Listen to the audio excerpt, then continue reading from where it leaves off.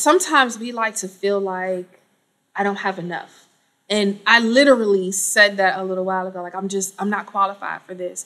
And we discount what God can do. Yes. And we have to stay away from that because God didn't ask us to do it in our own strength or our own might. Sometimes all you have is the one scripture, the one passage you know, but that's all they need. And when it's time for them to get number 2, you'll get scripture number 2 and you'll have it. And so sometimes we want to outrun God and be fully ready. We like to have a degree. I want to have all the classes. But sometimes we just got to take the little that we have and trust it. Walk it out. Okay, guys. So we are officially back with yet another Moms of Ministry moment. And as I promised, I was bringing you as many dynamic, amazing women of God who have impacted, imparted, and have helped me become what God is using right now. I am so excited to introduce you to Apostle Elaine Johnson, who was my pastor for a good minute in time. You guys have heard me talk about how hard-headed I was and how I got beat in church. This woman right here was responsible for the disciplined version of me that you guys have. I am so eternally grateful for everything that you did, all the headache and heartache you had to put up with because of me, and for being in this moment. There have been a couple of times where we talked about making sure you leave churches right. I didn't, and I had to come back, and I had to apologize. And we've done it on phone and in text, but I truly apologize for the foolishness that I brought in here, and I thank you for doing the work. This, like I said, is Apostle Johnson. She is the pastor and founder of Jesus Way Fellowship Center and has been here for 35 years. So if you are in this area, Petersburg, Virginia, anywhere close by, come on by. And you might catch me here every once in a while because when I'm in town, I do visit. But I am going to allow her to introduce herself in her own way. So if you would introduce yourself to our 5 Loaves, I don't say congregation. Ooh, you want to introduce yourself to our 5 Loaves audience. Absolutely. I am Elaine Johnson, Apostle Elaine Johnson. I've been here at Jesus Way Fellowship Center, as was said, 35 years, founder here in the city of Petersburg, Virginia, which is not a real big city, but it has great potential, and we bless God for that. And so I came to this area from Hampton, Virginia. I came actually as an employee for South Central Private Industry Council, came to do the transition for Brown & Wimson. And I thought I would be here only 3 years, and 3 years led into me getting saved, sanctified, filled with the Holy Spirit, and being called as a pastor. Oh. So we do a lot of great things here, yes, and we're grateful for being here in the city.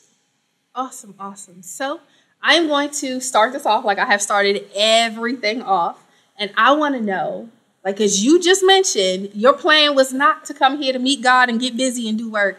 So how did you find Jesus and end up saved, sanctified, and filled with the Holy Spirit? Well, actually, I started running. I actually ran here. I said to God one day, because he kept calling me, and I would say, not now. So I had so much influence in Hampton, having a great time, being in the world, just living life. And I told God one time when he cornered me about coming to him, I said, I can't serve you because I have too much influence that is around me. And I'm having a great time, and I really can't serve you here in this city. Well, 2 weeks later, God sent me to Petersburg, Virginia to do this work with Brown & Wimson and Levi Strauss. After getting here 6 months, I felt the pull of God again to surrender my life. And I started going to churches in the area, but nothing fit. And my son, who was 3 years old at the time, kept saying to me, Mommy, come to my daycare, come to my daycare. They have a church, come to my daycare. And I thought, oh, God, I go to daycare 5 days a week, picking you up, seeing those people. Surely I don't want to see them on a Sunday. Well, after running out of places to go and not being satisfied, because I did know God and outside of the traditional church setting, and I had a relationship with him, and I know he was very satisfying to my soul. But going to the different churches, I didn't get that feeling. And so I showed up at the daycare just to close my 3-year-old mouth. But I got surprised because when I walked through the door of that daycare for church into the sanctuary, I felt the presence of God that met me there.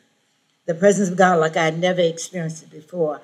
And right away, I acknowledged within my spirit, this is home. It's something about knowing God on a level where you know when you come in contact with him, you are at home. And so I started going to that church, and I would say maybe 3 months out of attending, I got filled with the Holy Spirit. I had never known the Holy Spirit. No one had never mentioned the Holy Spirit to me, but I learned about it there in that church and got filled with the Holy Spirit. And I think it was like 6 months after I was filled with the Holy Spirit, I heard the Lord speak to me. And I know a lot of people say God don't speak, but God does speak. I heard the Lord speak to me, and he said, feed my sheep. And I didn't know what it meant. And so I would run around and ask people all the time, what does feed my sheep mean? If God tells you to feed the sheep, what exactly does he mean? Well, even my pastor did not give me a satisfactory answer as to what feed my sheep meant. And so I would continue to hear God tell me, feed my sheep. One day in reading the Word of God, I discovered what feeding my sheep really meant. And I said, oh my God, God is calling me to teach and to preach to his people. Revelation. And so it was from there that God started to prepare me. I think 6 months in the Lord, filled with the Holy Spirit, and he's already called me to feed his sheep. So, of course, you know, it takes a while to really accept what God is asking of you. Absolutely. And it's not always easy. And then being a female, there wasn't much help. Mm-hmm. And I was always taught that whatever God says, you should be able to find it in the Word.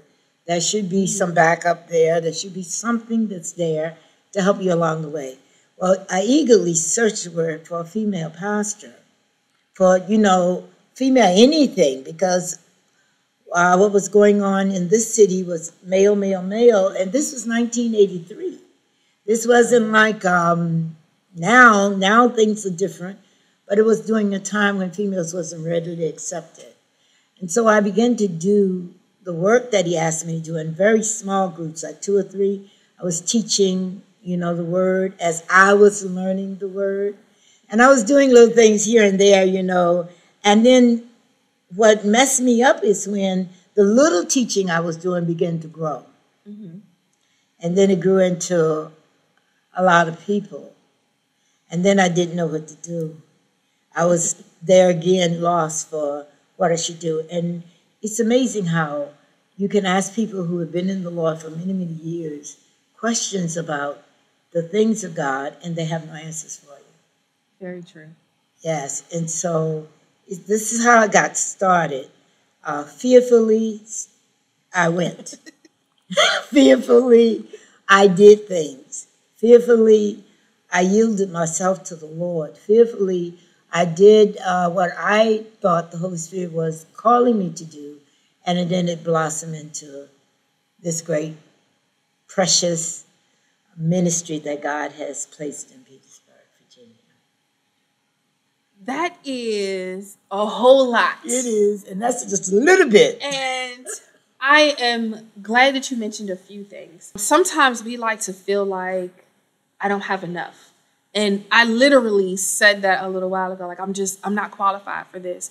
And we discount what God can do. Yes. And we have to stay away from that because God didn't ask us to do it in our own strength or our own might. Sometimes all you have is the one scripture, the one passage but that's all they need. And when it's time for them to get number 2, you'll get scripture number 2 and you'll have it. And so sometimes we want to outrun God and be fully ready. We like to have a degree. I want to have all the classes. But sometimes we just got to take the little that we have and trust it, walk it out. You talked about not finding a place originally. Going to church for a lot of people it's hard because we just want to pick one. We want to go and that's it. But we miss the part where we go to 3, 4 different grocery stores to get our food. Absolutely. We miss the part where we go, you'll bounce through salons because I got one that braids. Yes. I have one that does my blowouts. I got somewhere else where I get. And so we don't consider the fact that we might have to try more than once to find it. Not that God doesn't go to every church.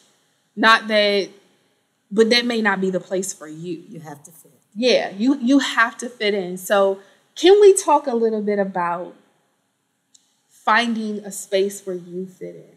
How do you know when what you're connecting to is God and not good teaching?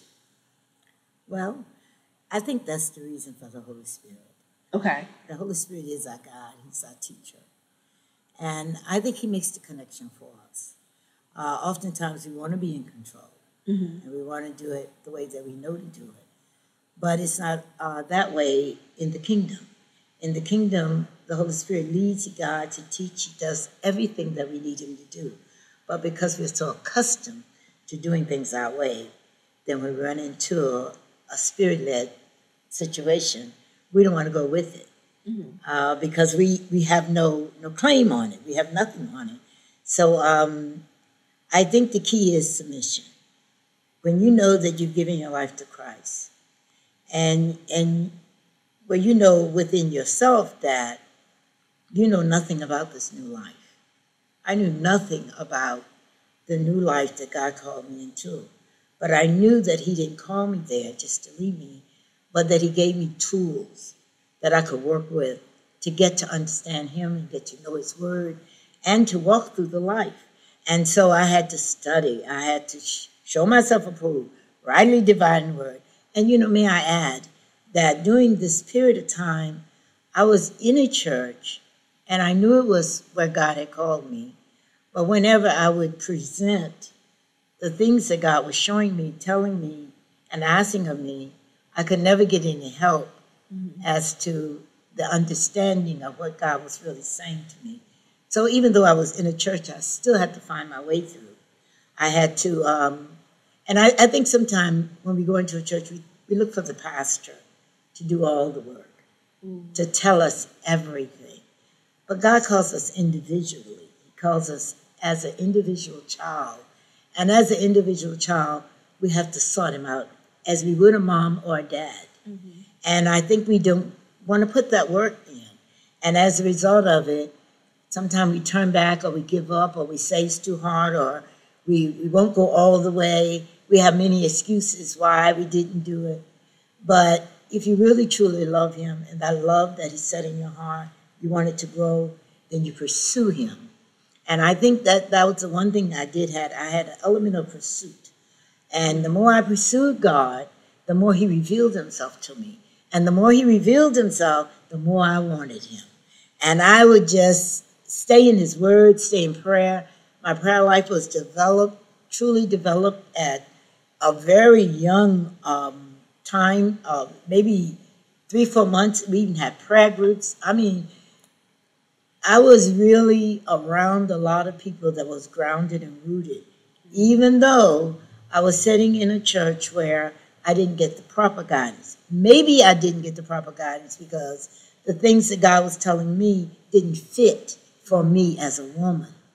Because I had heard several comments about, God doesn't call women to preach, or God didn't call women to pastor, or God called women to do this and do this and do this. But not the weightier things of God. But I felt the weight of what God was calling me to do. And I felt the necessity and I felt the urgency of what he was calling me to do. And then there was something in me that was running, to get it done. And can't remember being told several times, slow down, or just take your time, Sister Elaine. Take your time.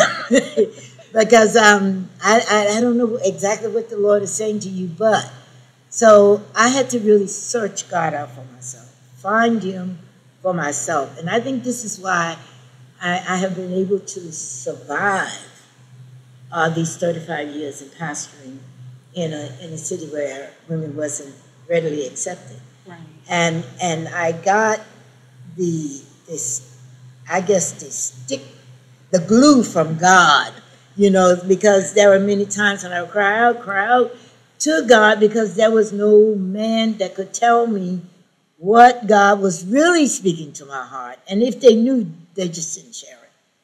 And so it was quite a time. But I think as a child of God, as one who's dedicating their life to God, it is important to develop a relationship with God. I hope y'all got your notepads. Mine is right here. I'm taking my notes as well. And I want to stick on where you ended. Developing a relationship with God being important, because sometimes you will find yourself in these step out on the water moments. You will find yourself in these places where everybody is behind you and you know you can go, but nobody else sees how it's possible. And so instead of encouraging you, being a safety net to you as you step out there, they're like, I'm not going with you. Good luck with it. And you really have to have a relationship so you understand how to understand what God is telling you, because it doesn't always come easy. God ain't never said, hey, sweetie. Not that. I don't get that. I get go. I get right. I get pray. I don't get the nice pieces. So being a trendsetter, like a trailblazer in this area, and developing a ministry where you are following God and literally the path is being made as you're walking it. How did you know that this is the right step? Well, when God first spoke to me to feed my sheep, that didn't leave. Mm-hmm. It didn't go anywhere. It stayed with me. It stayed on me. And once I got the understanding of what it meant, I knew that was the ultimate goal for me. Afraid, yes, very much afraid, very much apprehensive. But because I had a relationship with God, even before being filled with the Holy Spirit, God was very present in my life since the age of 5. Mm-hmm.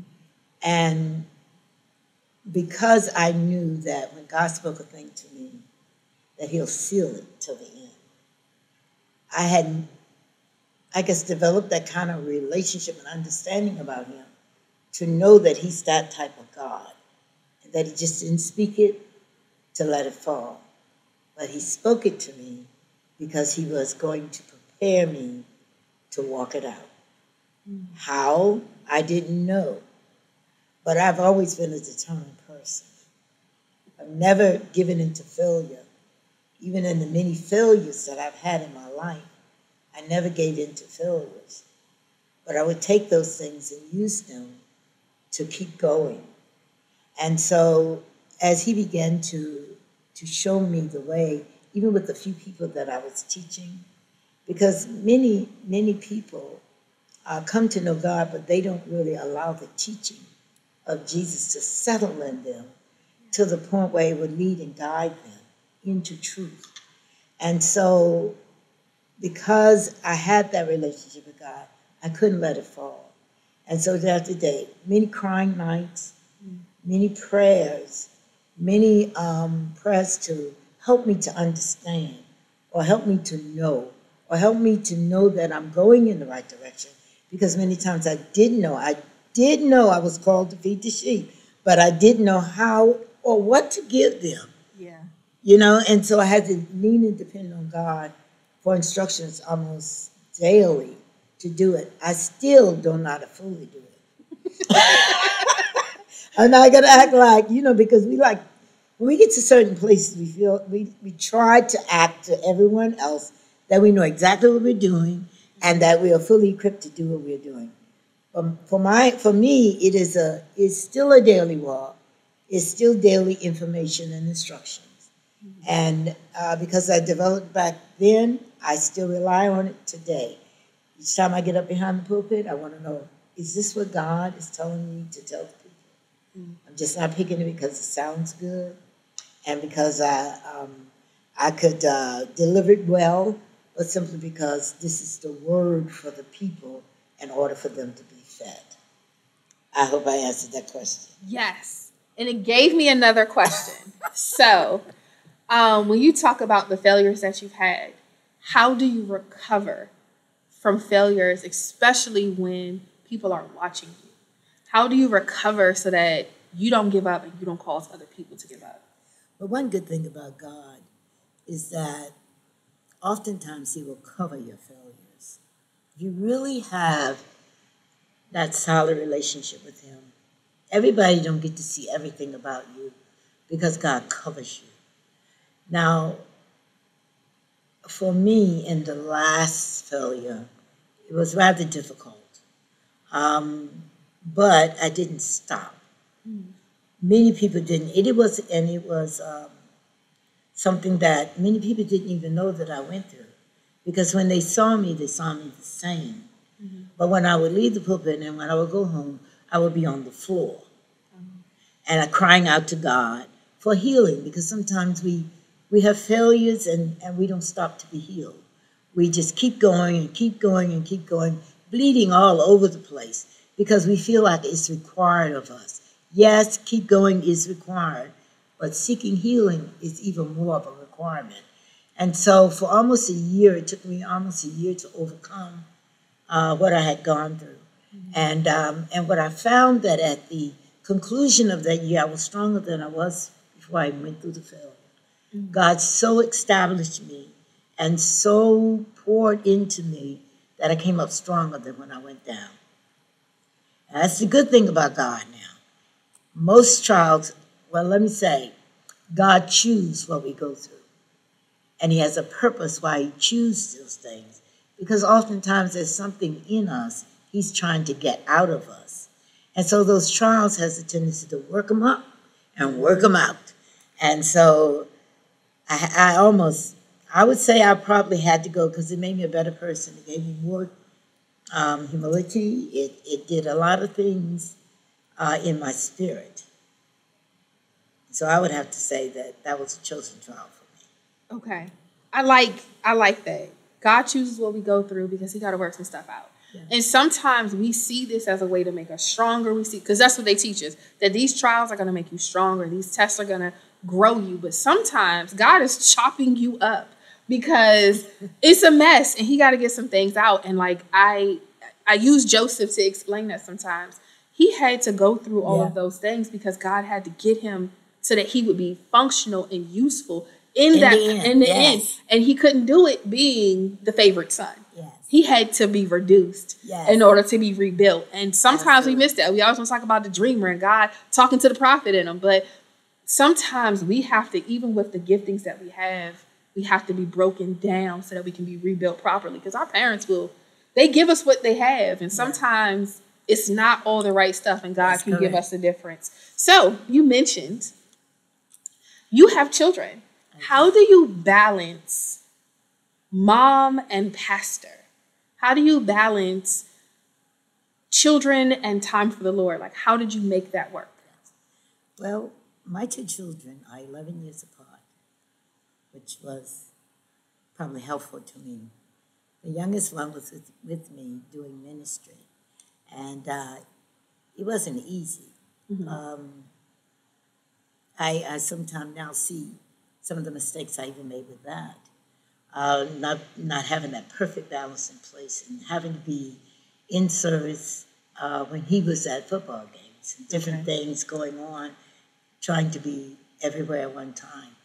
Well, it's like with all parents, you do the best you can. And it's not always the best, but you do the best you can for what you have to do it with.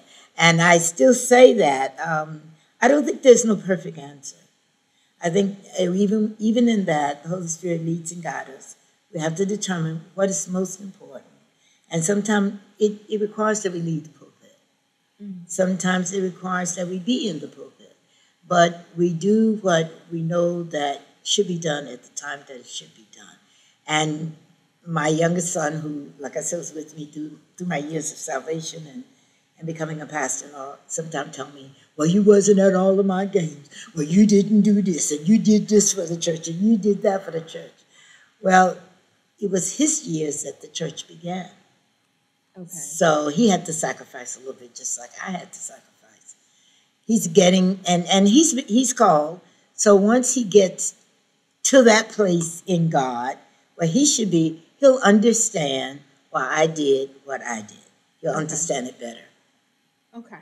So we're gonna make sure we got good balance, but good balance means listening to the Holy Spirit and responding, because sometimes you are mom, sometimes you are pastor, sometimes you are Absolutely. both. And letting the Holy Spirit guide you so that and when you're not there, let the Holy Spirit go and do what he needs to do. Absolutely. With our families. Absolutely. So I want to ask this because, like I said, this is my pastor. So she knows me a little bit differently. I came in hard-headed. I came in determined to not do what you said. But at the same time, I came in so hungry and ready to learn and listen and hear that even when I didn't want to see you, I wanted to hear what you had to say. And it was a very weird space for me because I grew up in the church, but it just wasn't real for me. And when I got here, suddenly you challenged my intellect.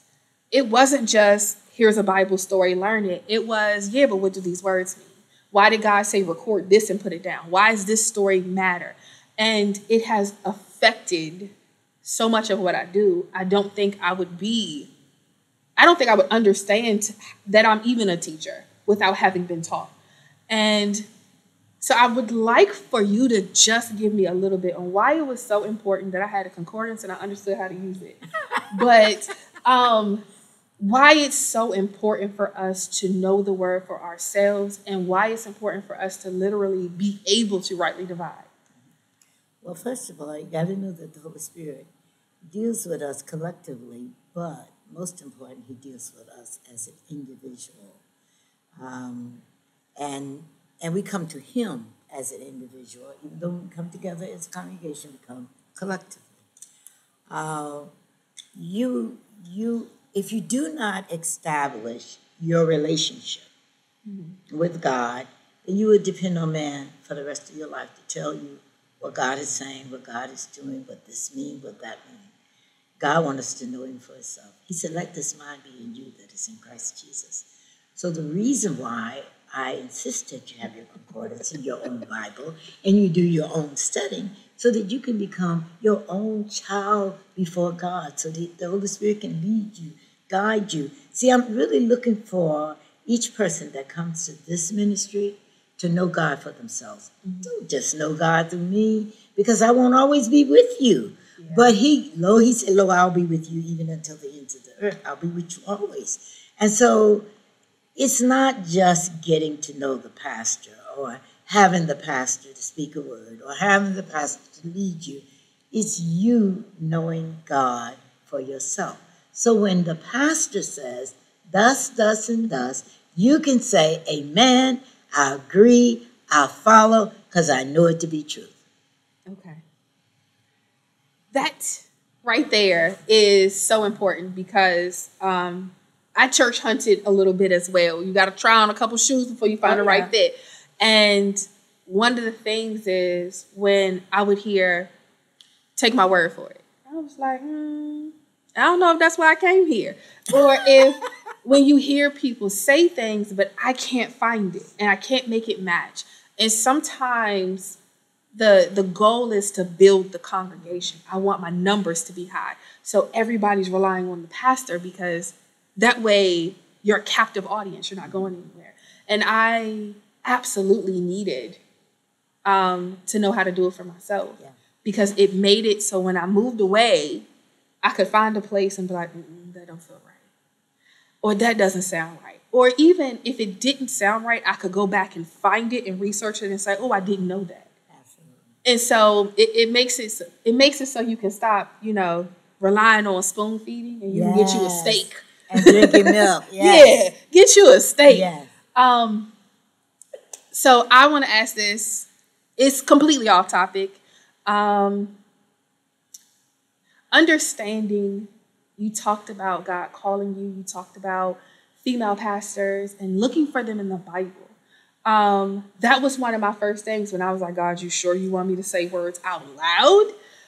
Was trying to figure out where the example was. My mom, of course, has a ministry, but I've watched her not be able to grow in the way that I could see because people were like, well, who's going to go before her? God sent me to the woman at the well. He said, all I want you to do is say what I told you to say. And if you just say what I told you to say, don't worry about a title, don't worry about a name, anything. Say what I told you to say. And then a little further on in the years when I started getting invited from Bible studies into pulpits, he was like, Anna preached in the temple. You can preach in the temple. Anna did it. Just keep talking about Jesus and you'll be okay.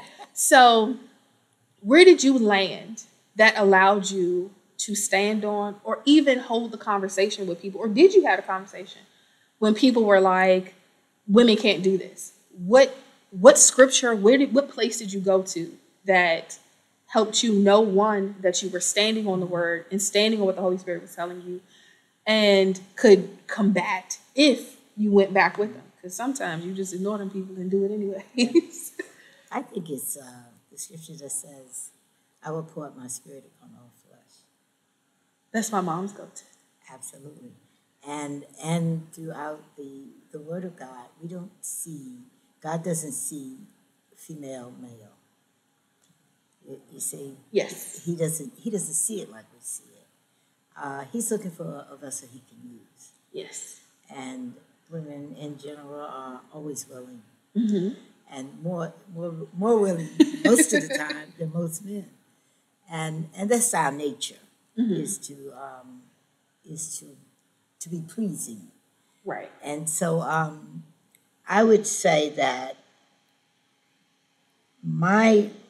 I think my confidence came in my prayer time, when I would say to God, if you call me, then you open the door for me to preach. It was that kind of relationship we had. So if you say I should speak, then you tell me where I should speak. If you say go, show me where I should go. And each time, he would do just that. And so I was with a group at a conference in Hopewell, Virginia. And the Lord had said to me, I'm going to call you, out of this conference, I'm going to cause a door to open for you. And I'm looking, and it's 15 people in the conference. See, God doesn't need a whole lot of people to do what he needs done. And we always look into the numbers. You mentioned that earlier, but it's not about the numbers. It's about individuals. And he said, I'm going to cause you to preach. I'm going to give you an invitation to preach out of this conference. And it was when the conference was over that a lady came up. Her husband was a pastor in Ettrick, Virginia.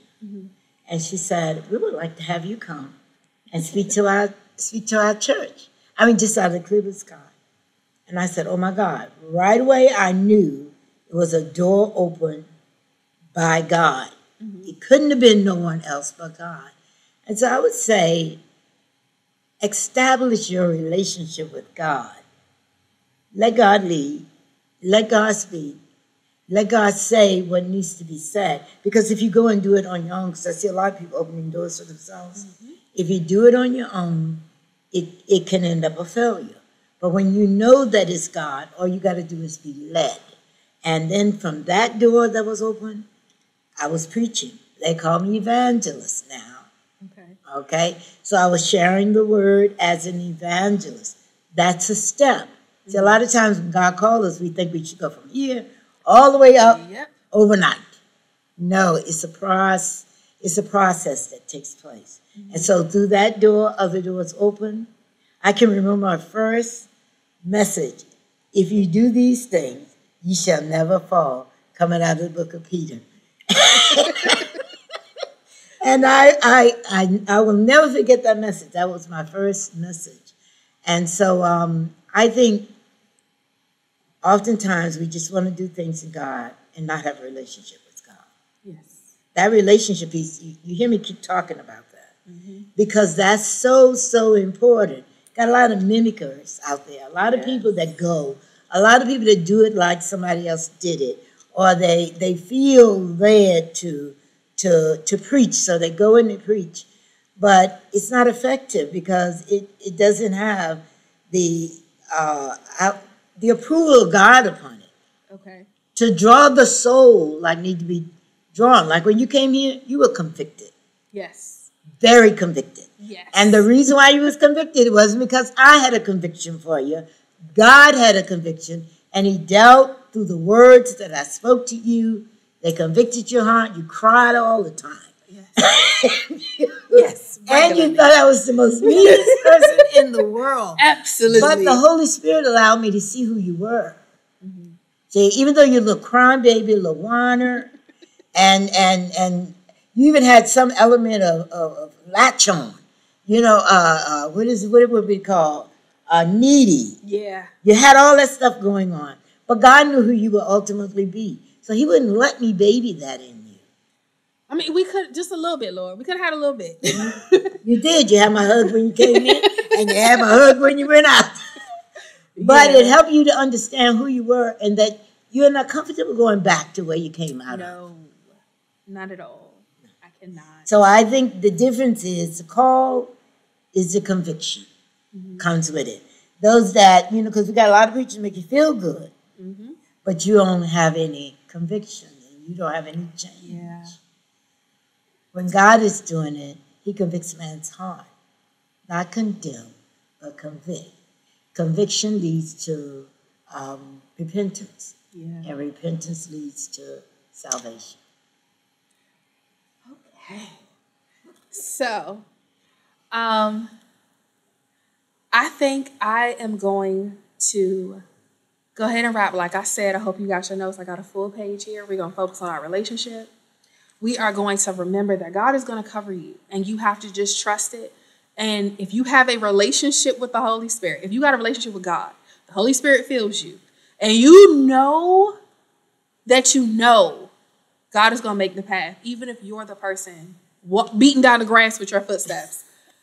God is going to make sure that this path is there because there's somebody, whether it's 1 or 1,000. That is our motto now. Whether it's 1 or 1,000, God is going to make sure that the people you're supposed to affect, the people you're supposed to bring forward, the people you're just supposed to clear the path for so they can go do the work. Absolutely. Some of us are John the Baptist. We just going to clear the path. We're not all going to be Jesus. We're going to be John the Baptist sometimes. Sometimes we're just going to be Anna and announce the birth. We're not going to be part of the entire ministry of it all. We're just going to let people know that the movie about to start. And we have to be okay with that position and not desire the bigger, better things. And when God does call you to something that's great, trust it. Absolutely. Trust him. And so I'm going to finish off my notes, but I'm going to give you the opportunity to give us your final remarks. I want to see what advice you have for people behind us. I'm not going to say anything after this. I'm going to let your word be the final word. And I'm going to take all my notes. So if you see me looking down, that's what's happening. But I would like for you to speak to women who are coming behind you, speak to ministries that are growing as a result of your walk and your faith walk with the Lord. What advice do you have for anybody that's listening? Absolutely. Thank you. My advice would be, as I have said throughout this interview, develop your relationship with God. And don't let anything affect that. Don't let anyone take that from you, because that's what's going to keep you standing in the end. Be committed to God. Be faithful to God. Mean what you say and say what you mean. In other words, follow the teachings of Christ to the utmost. Do not try to do shortcuts or to just do things to attract the crowd, but be willing to allow God to use you in whatever capacity that he desires to use you in. It doesn't matter how many people are following, because Jesus himself had 12 and one was a devil. And so sometimes we look at the numbers, but it's not about the numbers. It's Sometimes God will take you into a place just for the one. Go and preach like you're preaching to 1,000. It is God that does the work anyway. It is not you. You're simply a container. You're a vessel that God wants to use and work through. Allow him to have his way with your life. Develop a prayer life. Develop a time where you study the Word of God. Just don't go on what people are saying. Pull out the Word of God and look in it. Read and ask for revelation. Ask God to unfold his Word to you so that you can walk it out. This is not a hard thing to do. It's easy when you follow what the Holy Spirit is telling you to do. I say unto you women who are still struggling with whether or not God has called a woman to ministry, I will truly say to you, God calls women. God calls men. God calls children. God calls girls and boys. So let's get rid of the hang up and let's just get in this thing and build the kingdom of God and do it all. There will be ups and downs, but never ever give up. Never throw in the towel, and do not judge your future by one bad day, because God has a great ministry for you and a great time for you, and he will see you through. And guess what? He'll make sure that the words that he used to speak through you will not fall to the ground. When I look at this young lady, I would have never in a million years imagined that God would use her in such a capacity. I am so proud of her. I'm so blessed by her and what God is using her to do. And so you see what a small beginning can do. Follow the Lord with your whole heart. In Jesus' name, amen. Amen. Well, there we have it. I'm not going to add nothing to that. I am so grateful that Apostle Johnson took this moment to sit and talk with us and to give us her. And again, I so appreciate you. I am so grateful. And thank you, and thank you, God, for you. All right, y'all.